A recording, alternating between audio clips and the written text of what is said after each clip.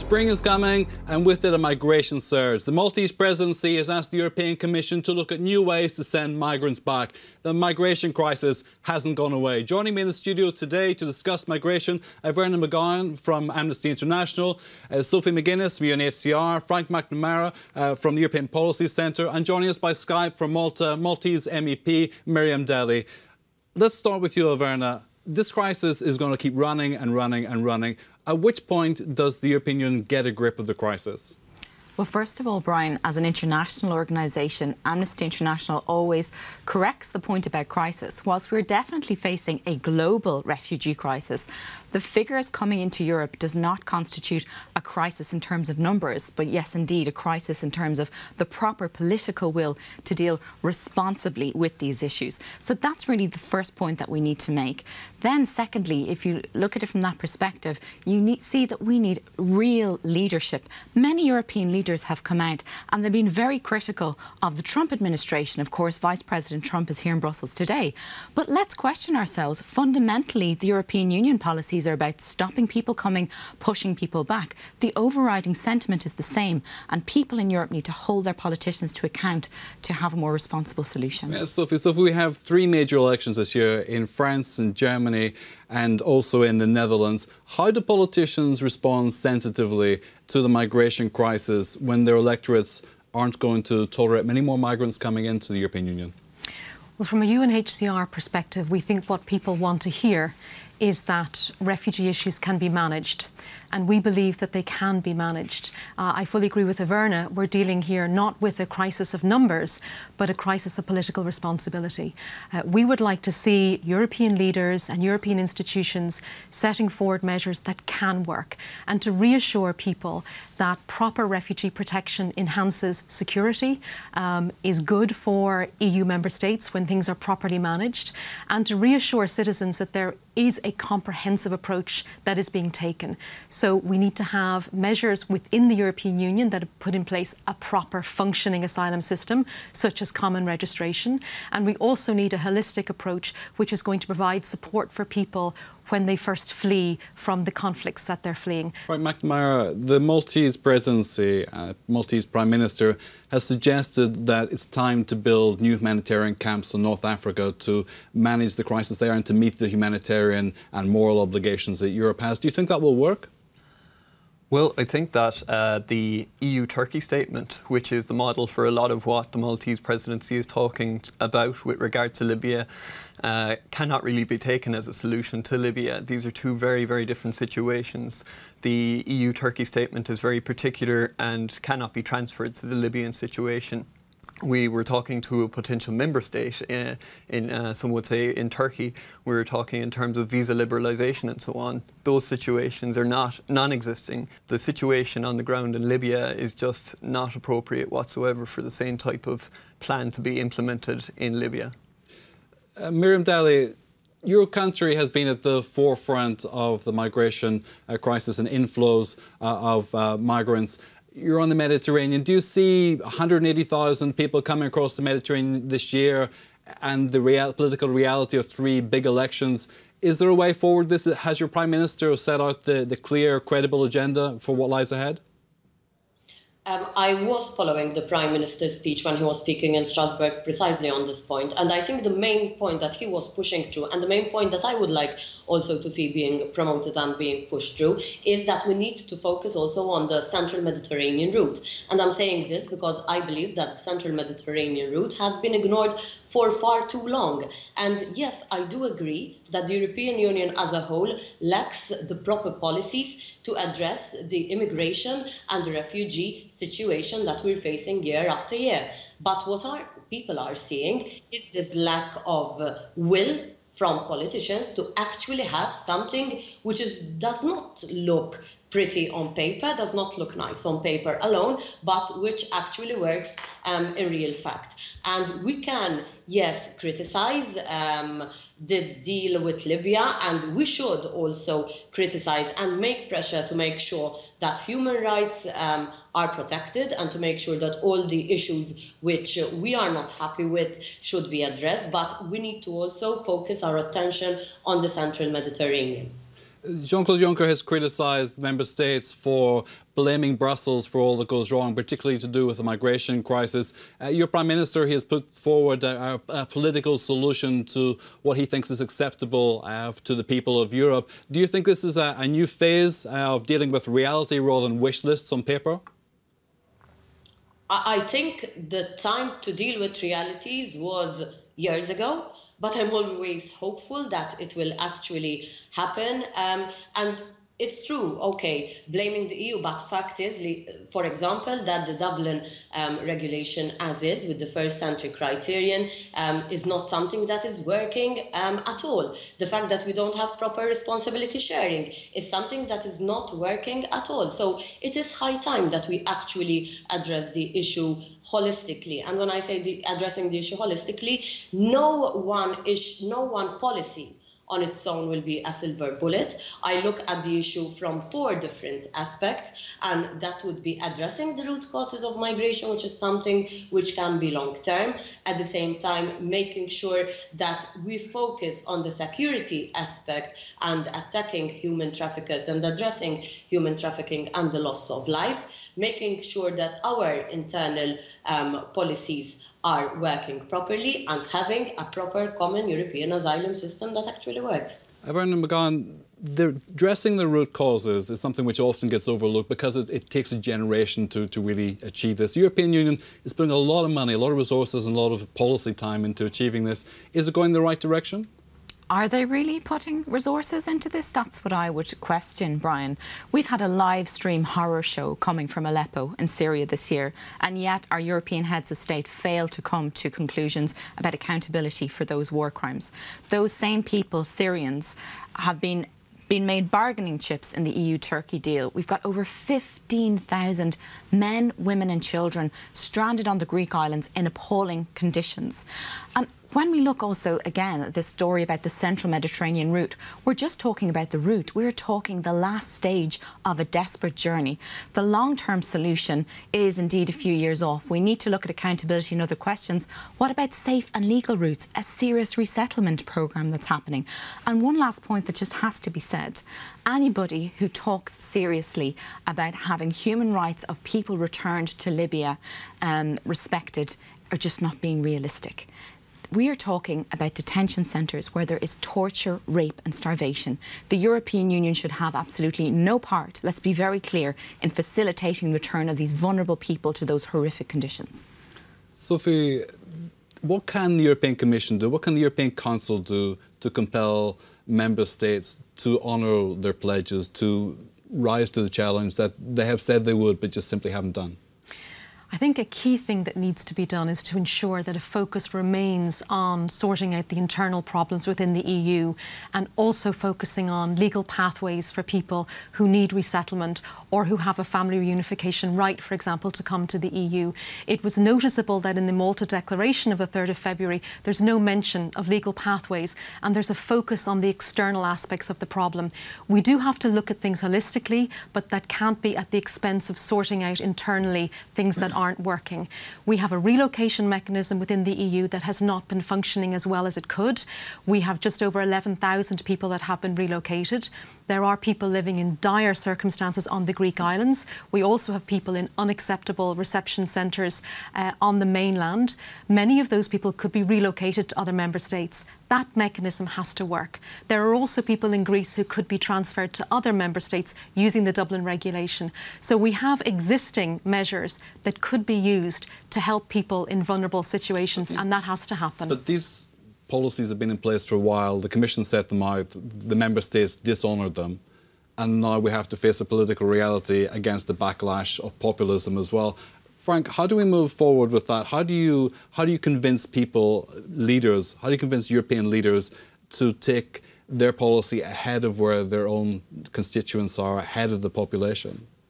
Well, we saw in Barcelona in just the past weekend gone that there was a massive march of people, of the general public, requesting the Spanish government and leaders across Europe to invest more in safe pathways to Europe and take resettlement and relocation seriously. I think that resettlement and relocation not being taken seriously, leaders must understand, will lead to the opening of the kind of numbers that we had again. So investment in relocation is actually investment in solidarity across Europe, solidarity with their fellow EU leaders who, by geographical chance, they are not in the same position as. Miriam, Dalli, if we look closely at statistics and get beyond the headlines, we see that Europeans are not opposed in principle to migration, but they're not comfortable with how migration is being managed. Do you think the Maltese Presidency can get to grips with the management of migration and bring back this credibility that's been missing? I think the Maltese Presidency can bring proposals to the table for the member states, other member states, to discuss and hopefully agree with. We mentioned relocation. I'm sorry, relocation is not working. I mean, 160,000 immigrants had to be relocated. The figures of the actual people who are relocated, I mean, it's a far cry from the amount that should have been relocated. And when we speak about relocation, we're speaking about this responsibility sharing, where all member states can show this solidarity with one another. But this is not happening at all. And I hope the Maltese Presidency can, together with other member states, because no one member state alone can do this, I hope that the Maltese Presidency will be able to push forward changes, even when it comes to relocation, which was something which was agreed and which everyone was hoping that it would have been implemented quite by far by now. The Frontex has proven something of a success so far, Iverna, and also the idea that there should be an asylum agency created to coordinate these activities. This is slow motion policy, but do you think that this will give more credibility to the process when people can identify who's responsible for the tasks and what those tasks are? Well, I think, you know, Frontex obviously has been doing a very good job in some areas, but the fact that its role remains, let's face it, a border control agency rather than at the moment looking at how do we really facilitate proper asylum processes, which is outside of their role.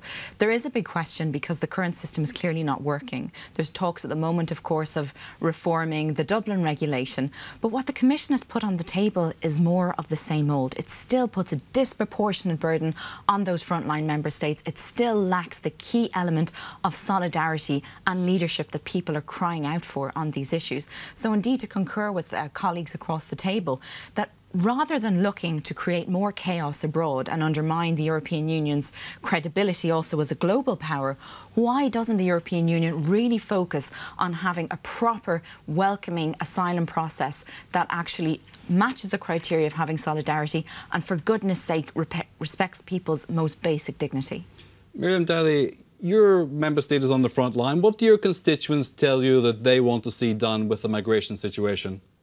Obviously, there are different views, and as you mentioned earlier, there is the rise in far-right policies, which is not necessarily something which is gaining ground a lot in Malta, but as you can imagine, it is also an issue which comes to the fore quite regularly. We were mentioning earlier the lack of management of the whole issue by the European Union as a whole, and I do believe that our constituents, not only in Malta but elsewhere as well, are aware of this, and as time goes by they get more aware of this, and that's when they start really getting concerned about the whole issue as a whole. I believe that different leaders in the different member states need to be responsible, understand that there is a refugee issue that's not only happening in the European Union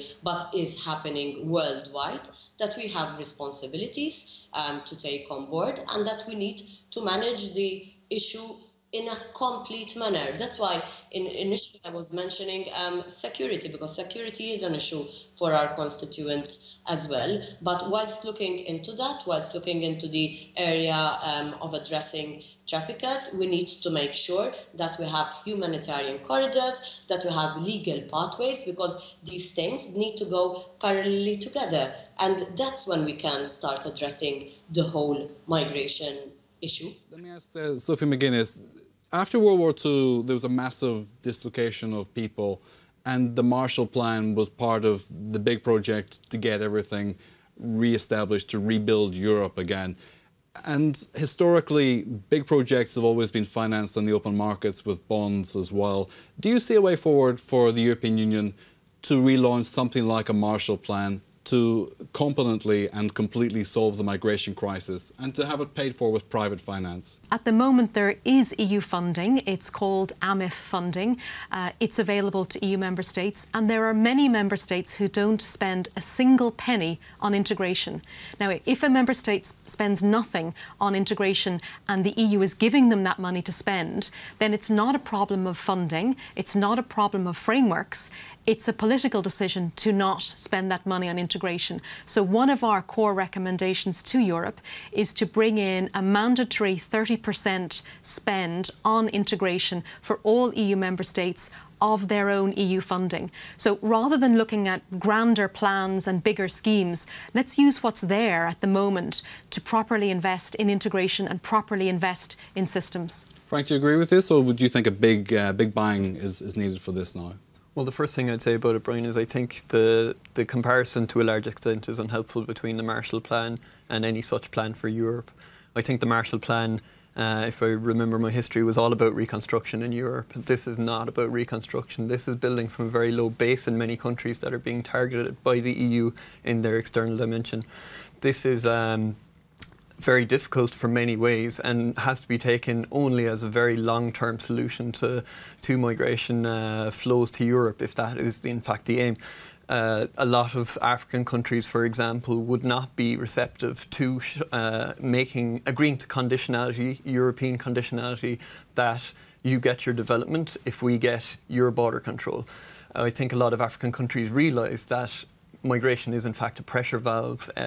Migration acts as a massive economic stimulus as well in terms of remittances, and also then transit countries that goes for as well as countries of origin, because transit countries smuggling has become an industry of in itself, a very important industry, the livelihood of a lot of people in these countries. Iverna McGowan, do you think the Trump presidency has changed this dynamic? Is there a greater urgency, or is Europe pushing back a little bit and finding its feet and maybe reconsidering root values, core values again? Well, as Amnesty International Secretary General Salil Shetty said after the executive order by President Trump, the gloves are off. We know what we're up against.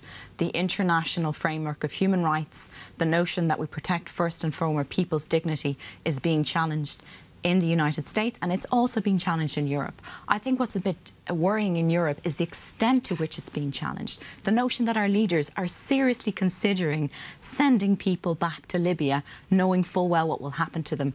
But what the positive of that is, and to reflect, of course, on the events in Barcelona, and actually another big event that Amnesty International is involved in supporting, a citizens' initiative. This is ordinary people doing extraordinary things. On the 6th of March, they're going to come with many cars to Brussels, and the message is, bring them here. They want European leaders to honour the already made promise to relocate people from appalling conditions in Greece and bring them to other member states. So if there's any positive that can be found, at least we know what we're up against, and at least it's mobilising people to stand up for their rights and the rights of others. Miriam, Dalli, finally, do you think the Trump administration has shifted the agenda in Europe, and do you see it in Malta? Do people perceive that there is something of a European value system which really has to be reconsidered now and has to be fought for? Whatever we said a few years ago about the need to have a proper migration in place, now more than ever before needs to be put into practice, but we need to make sure that we keep in balance also all the realities that are going on. We're speaking about relocation. This has nothing to do with the situation in Libya or this central Mediterranean route. We are speaking about migrants who have already been in Greece, 160,000, which have not been relocated so far. So this is over and above. This was supposed to be done during these months, and yet it is something that our member states are not actually living up to, even though they committed to this. So I would say that more than ever before, we need to make sure that we have the proper policies in place to address the issue we have at hand. That's all we have time for today. Let me thank Miriam, Dalli in Malta, here in the studio, Iverna McGowan from Amnesty International, Mc Namara from the European Policy Centre and Sophie Magennis from UNHCR. I'm Brian Maguire.